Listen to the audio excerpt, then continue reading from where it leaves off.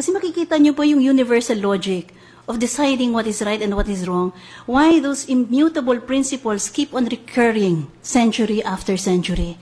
You dig at the foundation and you draw the architecture. And you find out that all pieces of the law, all pieces of legislation relate to another. So sa akin, ang aking unang duty sa aking mga estudyante ay ipakita ang kagandahan ng batas. Then, i-drawing ko po, kumbaga, mahilig ko ako mag-drawing sa blackboard, pinapakita ko, ito ang basic principles. And then, ito ang necessary consequences ng basic principles na yan. Ngayon, lumilihis ang batas ng konti upang hayaan na ang exceptional circumstances ay maging exceptions. And then, pinapakita ko po, from civil law, commercial law, political law, kung paano nagre-relate isa-isa itong mga principles na ito. At gusto ko, ang isang kinagagala ko po, yung mga estudyante ko po ay nagniningning ang mata, kumikislap sa tuwa na may ganda pala silang nakikita sa universe of the law. And then nakikita po nila na kaya po nilang dagdagan yung architecture na nakikita ko. When they find in themselves the capacity to draw up a similar architecture and make the same kinds of relationships that I introduce them into, masyado hong masaya ito sa isang profesor.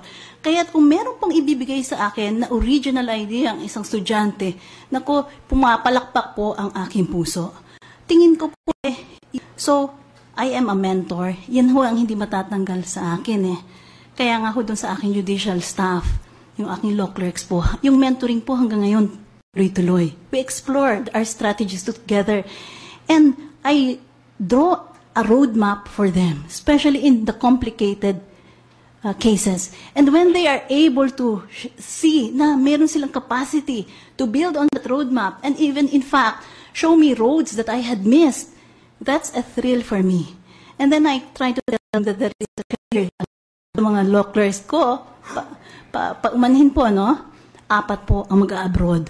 Kasi sinabi ko po sa kanila, doon sa mga funding agencies, alam niyo po, malaki ang aking panaginip para sa itong mga batang ito.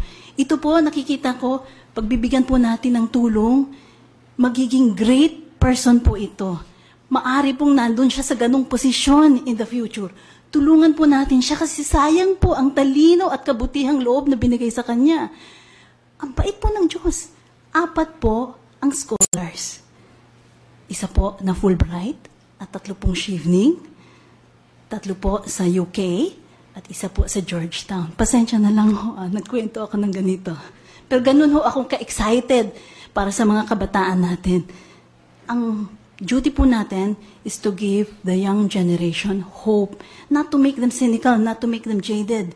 Kaya nga, masakit sa akin pag ang mga matatanda ang nagsasabing ng mga batikang practitioner, okay lang yung bribe. Huwag po natin gawin yun Yun po ang aking tingin. Before you joined the Supreme Court, you also did significant work as a consultant on judicial reform. Now that you are a member of the Supreme Court, to what extent are you pursuing reform? Kung bakit ang economic development ay hindi gaanong mausbong sa Pilipinas at anong relasyon ng hudikatura doon, naging malaking project po yun. At nag-usbong po yun ng Blueprint for Judicial Reform. From that blueprint, nag-take off po yun doon sa Action Program for Judicial Reform. Tapos may mga subcomponents po yun. Ang natutuwa po ako nakikita na yung isa pong sinamahan kong proyekto, yung mediation, yung case management system, ay buhay pa.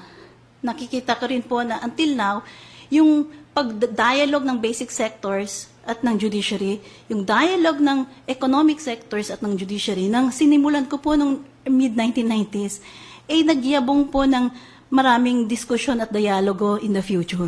Yun nga pong mediation. Masaya ho ako na andyan at buhay at ang ganda po ng resulta. Pero may mga studies po doon na kailangan po nating pag-aralan ulit. Existing traffic problem now, which is somehow affects the dispensation of justice. Especially in the concept of frustration of the assignment of courts. At nais ko po sana na if there are because reform is the institutional commitment. And because it's an institutional commitment, it must be locked in place. not on the basis of personalities changing, but because we have to take the long-term view of things.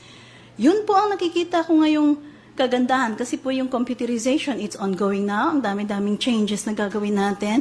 We hope to catch up with the private sector. We hope to catch up with our counterparts in the other countries.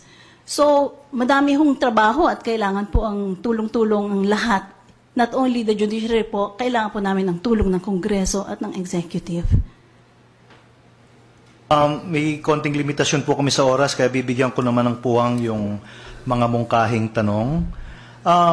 Una po, what would be the specifically and uniquely feminine input of a lady Chief Justice to this historically male-dominated Supreme Court? Maikli lang po.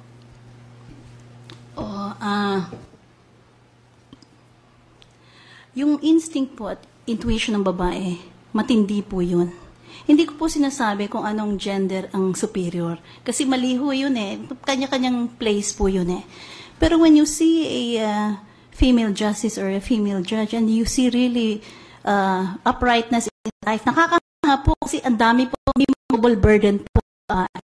Di ba traditionally po, pagkatapos ng asikaso natin ng trabaho sa opisina, pag-uwi natin, tayo po mag-aasikaso sa bahay. Napakalaki po ng handicap. So yung ability of women to take in so much work, so much burdens, nandun po, the nerd himself is anak nila, beauty ng mundo. That is the kind we propose. Tingin ko may resonance po yun sa pusong Pilipino eh. Pangkat ng tanong, siguro babasahin ko na magkakaugnay po ito marahil. How would you describe your relationship with other justices? Do you think you have ascendancy over them being junior? What do you think of a Chief Justice who is always in the dissenting opinion? Magandang tanong po yan kasi mahirap pag-isipan po yan, ano? At pinag-iisipan po yan ng maraming tao. Noon pong si Chief Justice Claudio Tihanki ay naluklok bilang Chief Justice, ang buong bayan po ay nagkaisa na siya po ang kailangan. Yung majority ng justices na iniwan po niya from the Aquino Court, which was 6, na-carry over naman po sa Tihanki Court at nagkakaisa naman po talaga sila. So, hindi po indikasyon na pag nasa dissenting side ka, hindi mo kayang mag-lead. In fact, I think his brave dissent at maaari naman ang kalaban namin. Sunod na kaso, wala pong permanent alliances. At ito pinakita nung less than 24 hours after the vote of conviction came out. Nasa, ano ho kami nun eh, decision writing recess. So, nasa malalayong lugar po nga yung iba eh. Nagpatawag po si Chief Carpio.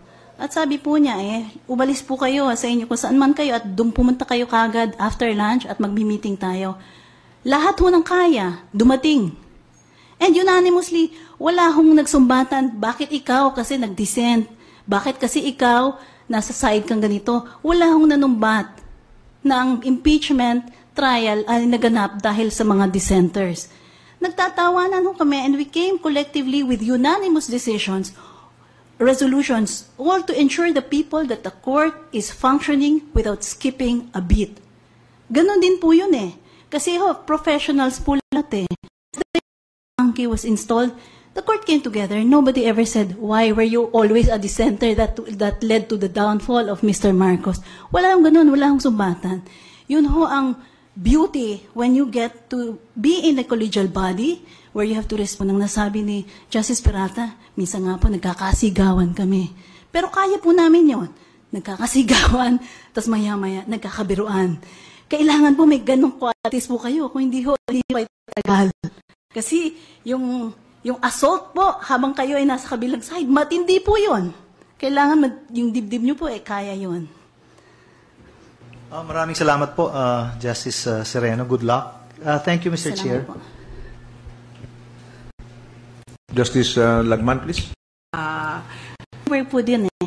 So, in order to do that, nag-cultivate po ako ng reputation na, oops, tinatry ko po deliberately malaman na hindi po akong lalapitan po. No? Pero, in order to do that po, bago ko man lang i-signal na ganun po ako na huwes, kailangan po ako may rules